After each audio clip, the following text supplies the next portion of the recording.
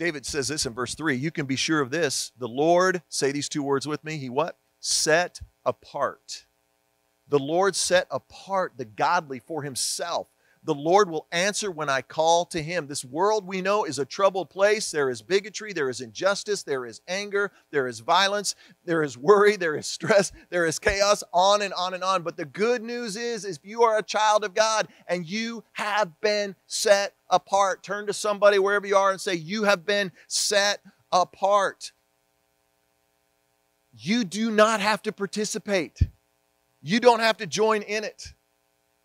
I was telling you about my mother-in-law, and she lives with us, and she's never really been around dogs, and we have, we have a small pony. We have Otis. Otis is our Great Dane, and for some reason, he loves Evelyn.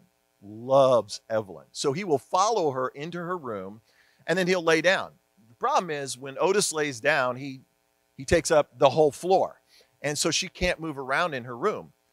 He's also a Great Dane, and if you know Great Danes, they drool a lot. And so he will drool, and then he'll shake like that, and it just goes, boom, boom, boom, boom, lands everywhere.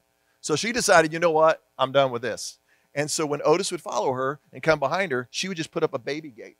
And Otis would walk up to the gate, and he'd just look over like, hey, we're buds, we're friends. Like, wait, why can't I come in? What's happening? I'll tell you what some of us need to do, and maybe you need to do. We need to set up a gate. You need to say, you are not allowed into my life.